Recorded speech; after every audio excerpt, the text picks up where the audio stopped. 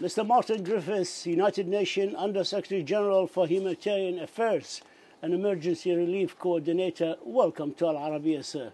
Thanks, Talal. Good to be back. Thank you. I'd like to start with Afghanistan. Afghanistan had a good day in Geneva on the 13th of September, donor conference with donations more than $1.1 billion. Yeah. Can you describe the donations by my region, the Arab region, towards this total Muslim brothers and sisters in Afghanistan? I can't give you a total because the pledges are not yet finalized and Okay. done. But I can tell you about the interest from the region. Okay. And of course, when I went to Kabul, I went in through Qatar, for example, who helped me go in and out. And of course, you know, we have known each other a lot, talking about the rest of the Gulf region. So there's a high degree of interest from the region to assist the people of Afghanistan. This is not surprising.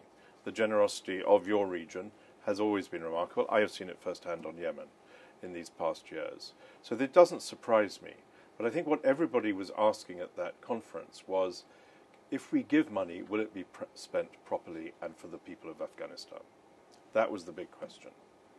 Clearly, for many of them, the answer was yes. We raised over $1.1 or $1.2 billion. That was a phenomenal result. Now we have to deliver. The United Nations warned by the end of the year 97% of Afghans will be living below the poverty line or level. Will the UN and agencies be able to keep up with the needs of the Afghani people, and for how long? Well, that figure, which I think was quoted in a UNDP report, That's correct. is a possibility. It will happen if we don't do certain things. What are those certain things? And that's where the money comes in from that pledging conference on the 13th of September. They say by the end of the year. Yeah. Yeah. So we need to do certain things between now and then. We have a 4-month program. We need to deliver humanitarian assistance for their immediate needs, the displaced, food, protection, and so forth. But we also need, and this is where it becomes more complicated, to preserve basic services to the people of Afghanistan, so that, for example, up to the half of the children under 5 who risk malnutrition, that we can prevent that through proper healthcare and proper nutrition. So we need money for those basic services as well as money for classic humanitarian projects. Several world leaders have said that they need to see positive actions by the Taliban, not words, and then they will fund United Nations operations for Afghanistan through the UN. How do you view this? Is it workable that way? Humanitarian assistance, as you know, Talal, by its very nature and by its definition, is unconditional. Of course, and this is why I went to Kabul, I wanted to engage with the Taliban leadership about the issues which would determine the international response to Afghanistan now under their leadership. I spoke particularly about the rights of women and girls. I also spoke about the rights of independence of humanitarian agencies. And they gave me the commitments of which you know, and which were read out in that conference. Now, humanitarian assistance may be unconditional, but that isn't true of other forms of assistance. And it is very clear, and it was stated by, I think, all the speakers, over 80 of them in that conference, said we need to see performance by the Taliban according to international norms. In fact, we want Afghanistan to return to the international community as a prosperous, stable and flourishing country that can only be achieved through honouring the rights of its people and preserving the inclusivity of governance. That's what is needed. Humanitarian assistance comes first. It's the first entry point for the international community, and that's where we are responsible. But it doesn't stop there. It doesn't stop there at all. And we need to see compliance and performance by the Taliban on the commitments that they gave me when I went there. From your visit earlier this month to Afghanistan and meeting leaders of that movement, what assurances did you get from the leadership that the assistance, humanitarian aid, will be delivered unhindered, unimpeded to the needy? Well, I was able to read out at that conference a letter to me from the Taliban leadership, which confirmed in writing the oral commitments they had made to me when I was in Kabul. And I'd asked them to give me that in writing. Why? I wanted to make sure the conference knew, but perhaps more importantly, I wanted every single humanitarian agency in Afghanistan to have a copy of that letter which gave these assurances about the independence of humanitarian agencies, their independence of operation, independence of staffing, the right of men and women to work in those agencies, all committed to by Mullah Barada and framed in this letter. In addition, I wanted the promises made about rights of women and girls also to be enshrined in that letter, and they did, but, and it's a big but, with a proviso that these will be preserved and protected within and in the light of religion and ideology of Afghanistan. Now, there's clearly a lot of work that needs to be done on that, to say the very least. But what we have been doing since receiving that letter is to turn that into practical operational instructions, working with Taliban authorities across the country to say, you can't go into the offices of an NGO, you can't stop those women from working, you can't stop that convoy from moving. So far, on that front, we're seeing good progress. We haven't yet seen the commensurate progress, as you well know, on the rights of women and girls to education, employment and movement. Are you telling me now that the women working for the United Nations Humanitarian Services in Afghanistan are working in the field? It's not just the United Nations. I went on behalf of the humanitarian community, and that includes perhaps many, many more who work for international NGOs and Afghan NGOs. In fact, the majority are in Afghan NGOs. There are 156 organizations, partners, as they put it, working in Afghanistan.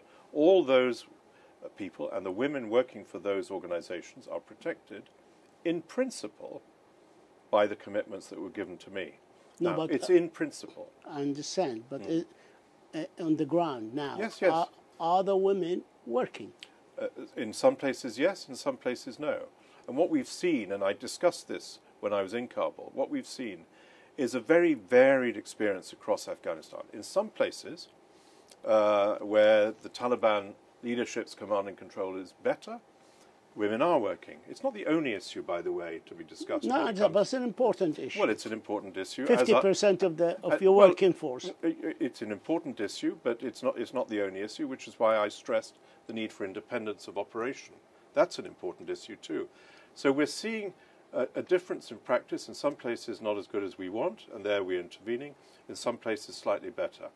What the Taliban said to me when I went there, and I went there very early on, as you know, is that they have got to learn about government.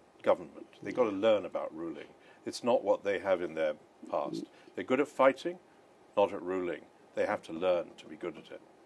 What was your perception about Afghanistan when you visited, before you visit and after you visited? And is the Taliban government treating Afghanis in a fair way? I don't think they're treating Afghans in a fair way at all yet.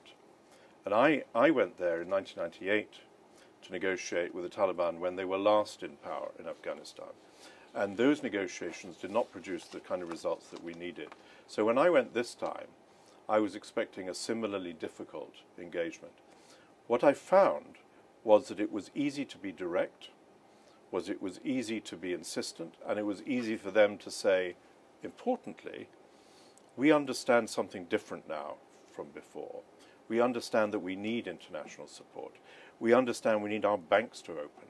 We understand we need support services for our people because, by the way, now they own that process. And we need to see how they can deliver also service to their people. So for us, it's a complicated process. We engage, but on the basis of principles. And Talal, and I really need to insist on this, we engage on the issue of aspirations. We do all wish, as much as anyone in any country, that the aspirations of the people of Afghanistan be met, whoever is ruling. There will not be a stable region without those aspirations being met. It won't happen tomorrow, it won't happen the next day, but it must happen in due course. I'd like to move to Yemen quickly. Time is catching up with us. There are key issues related to the crisis, including the prevention of famine, protection of civilians, access of challenges to humanitarian aid and assistance and support for the failing economy. What are the plans to address all these issues? And I say this to your region, Talal, they have been generous. And the Yemen humanitarian response plan is very well funded, but it still needs more. It still needs more. Why? For the reasons you've put forward. The economy is perhaps in as serious straits now as it ever has been, and famine has not gone away. And we see, of course, that the war has not gone away, and I've been hearing just today about the Southern Transitional Council and its claim to institute a state of emergency. These are very alarming developments. Let me move to Ethiopia, sir. Yes. In northern Ethiopia, now 2 months of conflict, which has expanded, and that's the worst part, beyond Tigray and into Afar and into Amhara. And it's causing needs to rise rapidly between the civilian population, while humanitarian access remains complex and constrained. Yes. Some relief items have been denied passage. There is lack of fuel, many checkpoints along the route of delivery. What are we doing as a United Nations to make sure that we use our abilities and capacities to provide significant or sufficient humanitarian aid to these people?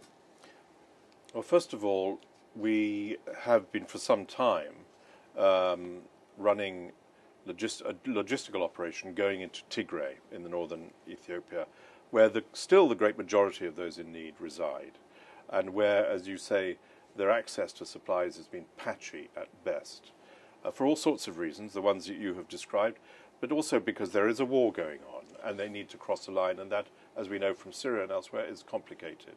But for the humanitarian agencies, that is an urgent necessity. And I've often said that they need 100 trucks a day to maintain the well-being of the people, the 5 million people in Tigray, and that has never been managed. It has never been hit. That's bad. The worry that we have also, however, is the one that you referred to at the outset, which is that this conflict is now evolving, is now moving into other parts of Ethiopia, and is now engulfing other populations beyond the Tigrayans and the Amharans and the people of Afar. That's a huge worry. So the other thing that humanitarian agencies are doing is planning for how to deal with these evolving and expanding needs in other parts of Ethiopia. And I'm not even talking about the threat to the fabric of the state caused by that. Simply looking at the humanitarian needs, we need to be able to look over the horizon and say, what is going to happen in October after the election? What is going to happen in November after a new government has come in? Where will the humanitarian needs be greatest, and how will the logistics match those needs? I think the Ethiopian situation is perhaps the most difficult humanitarian situation in the world today, and the most worrying. Mr. Martin Griffiths, United Nations Under-Secretary General for Humanitarian Affairs and Emergency Relief Coordinator, we thank you for your insight as always, and we wish you all the very best of luck in your very challenging new position. Thank you, sir. Thanks a lot, Talal.